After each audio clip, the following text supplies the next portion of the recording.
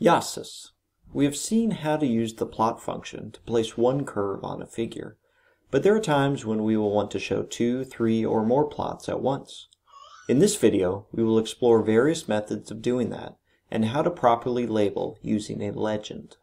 The first method is to use one call of the plot function with multiple sets of x and y inputs.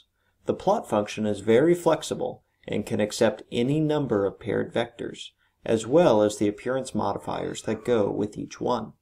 Let's look at this example. First, I create the data to plot. The independent variable is velocity, so I declare that as an incremented vector. Then I use velocity to compute kinetic energy, Ke, and momentum, mom. Now I get to the key part, making the plot. The first three input arguments plot Ke versus velo as a red dashed line. The next three input arguments plot mom versus velo as a black dotted line. Even though velo is the x vector for both, we are required to explicitly define it for each line.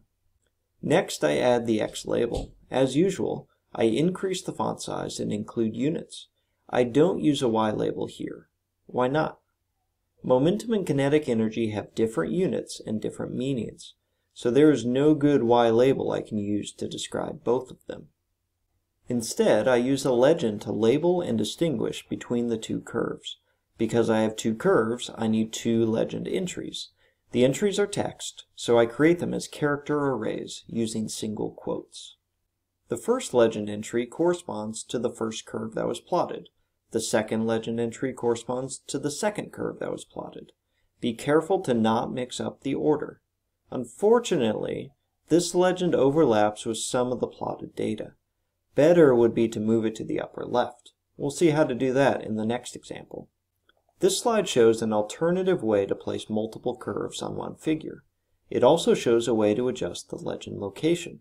Here, I create the same data as before, then I plot the first curve alone, which happens to be Ke versus velo as a solid magenta line. Here's the new command, hold on. By default, the hold setting on a figure is set to off. This means that any new plots would overwrite or erase the previous plots from the figure. I don't want this, so I switch the hold setting to on. Now the old curves will remain no matter how many new curves I add. So here I plot the second curve, which is mom versus velo, as blue asterisks with no line connecting them. Anytime we have multiple curves on one figure, we should use a legend, so I add that here. Again, the first legend entry corresponds with the first curve plotted. But at the end are two extra words. What are these? They are a name-value pair that sets the location of the legend within the plot. The default location is northeast, which means the upper right corner. Here I want it in the upper left, so I use the location northwest.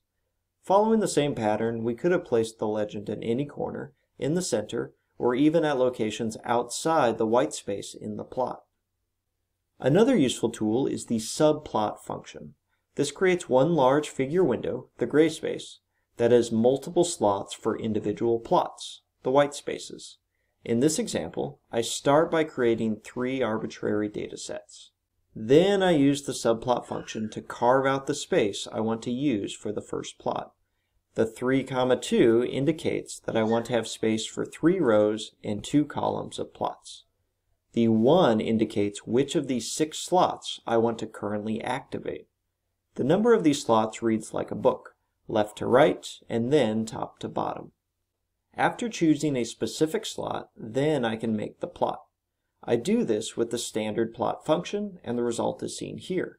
Then I choose a different slot and make a new plot. Then I do the whole thing one more time.